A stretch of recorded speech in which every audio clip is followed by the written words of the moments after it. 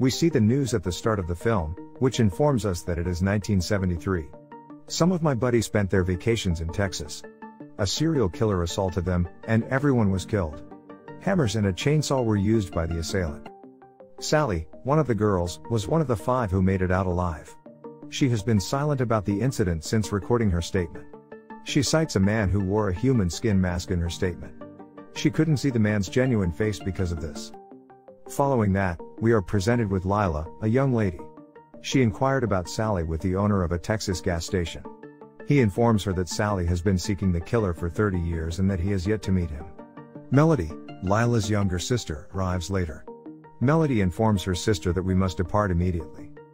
Meanwhile, the proprietor of the petrol station inquires about their future trip. They don't say anything to him after that and leave. Melody runs into her pal Dante shortly after coming out. Melody is greeted by Dante, who expresses his willingness to follow her. Dante and Melody had actually purchased a ghost town. They want to show their investors that town because it hasn't been developed. As a result, they'll be able to start developing. He informs her that Sally has been seeking the killer for 30 years and that he has yet to meet him. Melody, Lila's younger sister, arrives later. Melody informs her sister that we must depart immediately. Dandy's friend was also present, and a man with a gun arrived at the gas station. Melody says something about the man. That man responds to her as well, and the two of them set out for the town they've just bought. Meanwhile, a gas station employee swerves his automobile in front of theirs. They meet 2 officers on the road as they continue on their trek. They are apprehended, investigated, and one of the officers reveals Dante his identification card. It also warns that this is a dangerous place and that you should contact us if you need assistance.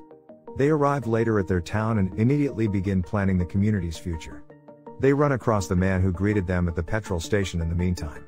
Melody questions Dante about the man's presence. He introduces himself as their contractor and promises to start working on the renovations as soon as possible. They notice a flag that has been put improperly after this man has left. Dante and Melody go into the building to take down the flag. Meanwhile, they learn that this structure was once an orphanage. Melody took a look at the images that had been hung. She came upon one of the photographs in which the child's face was obscured. Dante tries to remove the flag using the window. He walks downstairs to tell Melody since his hands couldn't reach there. Meanwhile, another lady walks up to them and says, "You are welcome in my home."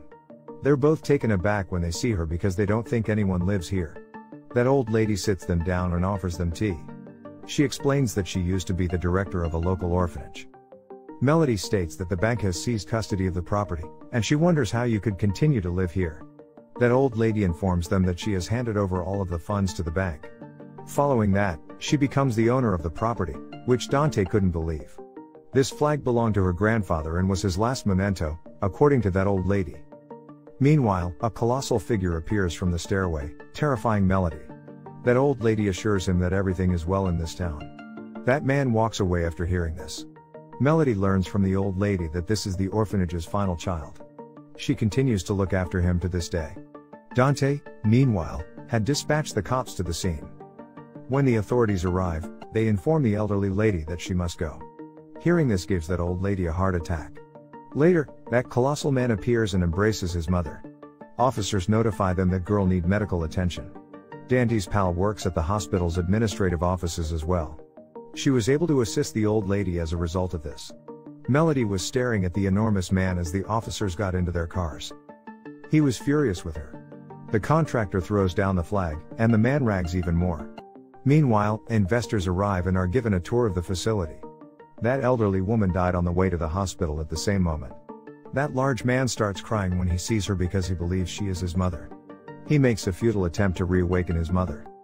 The office notifies him that his mother has died after touching his hands. That man is ragged, and he breaks the officer's hand forcefully. He bends his hand when a cop tries to shoot him. The bullet subsequently hits a driving police officer, resulting in a collision. Melody, on the other hand, was up for sale, and everyone was bidding on the property. While checking her phone, Melody receives a message from Dante's pal. She notifies him that the elderly woman has died. Melody informs Dante of this because the old guy perished as a result of their actions. Melody informs her sister that they would be departing from this location.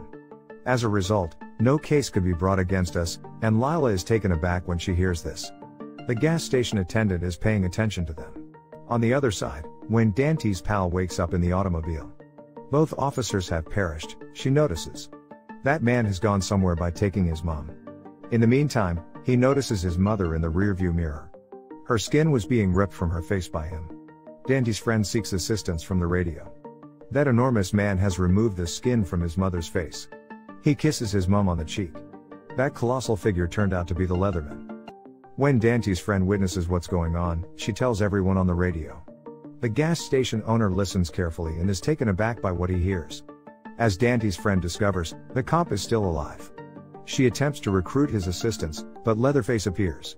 Dante's friend tries to assist her by feigning faintness. Dante's pal makes an attempt to flee the situation. Leatherface, on the other hand, appears right in front of them. He slits his belly after clutching her neck, and the girl dies as well. Leatherface later returns to the area to avenge his mother. The gas station employee began to remove Melody's car keys just as she was about to leave with her sister. Dante inquires as to why he is acting this way. That man alleges you killed the old lady and wants to know if the property where she lived belongs to her. After hearing this, Dante returns to his car to double-check the property's papers. Dante, on the other hand, was unable to locate the property's documents. After hearing this, Melody believes that this property is most likely owned by the elderly lady. They've made a blunder as well. Dante informs Melody. It's not possible. On the other side, the proprietor of the gas station contacts Sally. Leatherface has returned, he informs her. Sally vows to exact vengeance on him after hearing this. She has a lot of guns and weapons in her car, and she later sees images of her buddies, whom Leatherface assassinated. Dante and Melody, on the other hand, proceed to the elderly lady's house in search of the property paperwork. Melody later discovers the old lady's cash chest, which held the property paperwork. Melody realizes that the old lady wasn't lying after watching the papers. This land, on the other hand, belonged to her. In the meantime, she notices a movement. After hearing that voice, Dante walks towards the kitchen. When he finds Leatherface lurking behind him, he feels rather terrified. Dante's neck is cut by Leatherface, and he begins to bleed profusely as a result. When Melody descends the stairs, she sees Leatherface. She goes into the old lady's cupboard to hide. In honor of his mother, he paints her face with makeup. Leatherface rags when he glances out the window and sees a large crowd. He makes the decision to murder them. Melody attempts to run, but Leatherface reappears in the room. Melody goes under the bed to hide. Leatherface gets the hammer and begins striking it against the wall. Dante, on the other hand, was still alive when the noise awoke him. He hurries out of the house, drawing the attention of the gas station attendant. When he sees Dante in such a state, he is taken aback. He questions Dante on who is to blame for everything. Before he can tell him anything, Dante passes away. That man runs into the house and grabs the weapon. He tells the girl to call the cops. Leatherface shattered the wall and hid behind it with his chainsaw. He starts his chainsaw while keeping it on the ground. Meanwhile, a gas station employee arrives and engages in combat with Leatherface. Leatherface's feet, on the other hand, break when he hits them with his hammer. Leatherface later tosses him through a window, causing his face to bleed.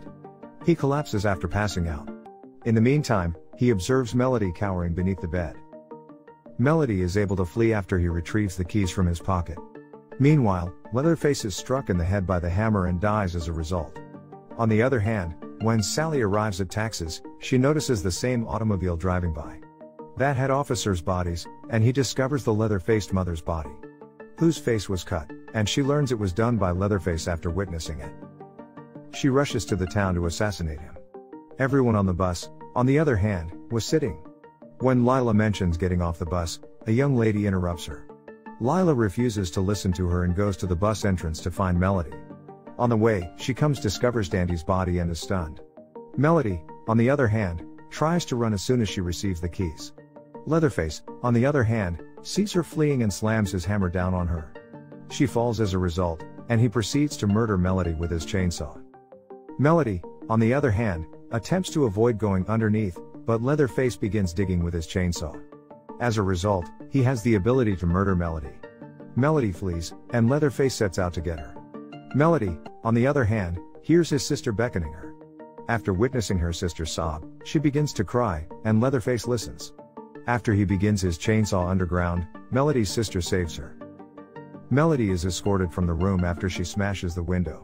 Both jump into the bus, and Melody hands the driver the keys and orders him to move quickly. As soon as the driver gets behind the wheel, he recognizes Leatherface in front of their vehicle. That driver goes out because he believes someone has gone missing and wants to check on him. Later, the severed head of the Leatherface is tossed into the bus. When people witness that, they become afraid. Leatherface later boarded the bus and began slaughtering passengers with his chainsaw. There was a man filming a live video there, and when everyone saw it, they were horrified. Melody and Lila scurry onto the bus to seek refuge. Leatherface murders everyone on the bus with his chainsaw. Later, Leatherface detects a disturbance coming from the back of the bus. Lila makes it onto the bus, but Melody is stuck inside. Melody's sister turns her inside out, and the two of them save and flee. Sally arrives later, driving her car. Sally is informed by Melody that he is a psychopath who has murdered all of her pals. Sally tells them the killer's name is Leatherface, and she's been seeking for him for 50 years. With the revolver in her hand, Sally loads them into her car and drives to Leatherface's house. After arriving, she points her shotgun in the direction of Leatherface. And she wonders if he remembers her. Leatherface doesn't respond when she tells him you've slain all of her friends. When he hears this, he grabs his chainsaw and murders both girls. He attacks both of them as soon as he arrives, wanting to murder them. Meanwhile, Sally fires a shot at him, but he is uninjured. Sally identifies herself as the same girl who fled from you. As a result of hearing this, Leatherface flees. Sally provides them the keys to her car and instructs them on how to proceed. When Sally hears Leatherface's chainsaw, she rushes over. When she approaches him, Leatherface attacks her. Sally was about to fire her revolver at him. Her rifle jams, so she stabs him with her dagger, but he is unaffected. With his chainsaw, he slices Sally in half. Melody and her sister try to flee, but Leatherface rams their car with his chainsaw. Melody becomes distracted as a result, and their car is involved in an accident. Melody tells her sister to flee because she is a formidable young woman. Meanwhile, Lila has fled and Leatherface has appeared. Melody informs him that anything we did with your mother was incorrect. Please forgive us, but Leatherface fires up his chainsaw, and Lila appears once more. After grabbing the gas station employee's short pistol. Lila, on the other hand, wouldn't be able to shoot him because she doesn't know how to use a gun. Later, he starts after her, but Sally steps in and shoots Leatherface in the back. Leatherface subsequently runs and Lila rescues whoever was still alive. Lila informs Sally that if she keeps running like this, Leatherface would catch up with her. She offers her the shotgun and orders her to assassinate him. She kills Leatherface by taking the gun after listening to her. Leatherface, meanwhile, attacks her and captures her before jumping into the ocean. After a while, Lila reappears and tries to grip her shotgun. Meanwhile, Leatherface appears and strikes her feet with his chainsaw, which he has started. Melody shows up when he tries to kill Lila. After she stops Leatherface, he throws her backside. When Lila started firing him, her gun was out of bullets. Melody then strikes Leatherface with the chainsaw he has. They both believe he is dead after he falls into the water. Both sisters sat in the car the next day, ready to leave. They speak while putting the car on autopilot, and then Leatherface appears. Melody is taken out of the car and her body is cut apart from her face. Melody passes away there, and Lila sobs uncontrollably when she sees her sister's condition. Leatherface twists his chainsaw after showing her sister's head.